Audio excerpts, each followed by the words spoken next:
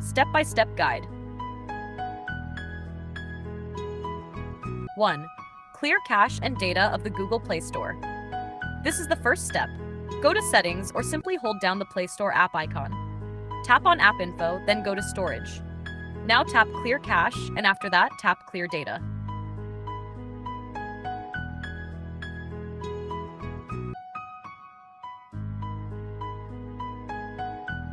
2. Clear cache and data of the ChatGPT app. Go to Settings or hold the ChatGPT app icon. Tap on App Info, then go to Storage. Tap Clear Cache, and then Clear Data as well.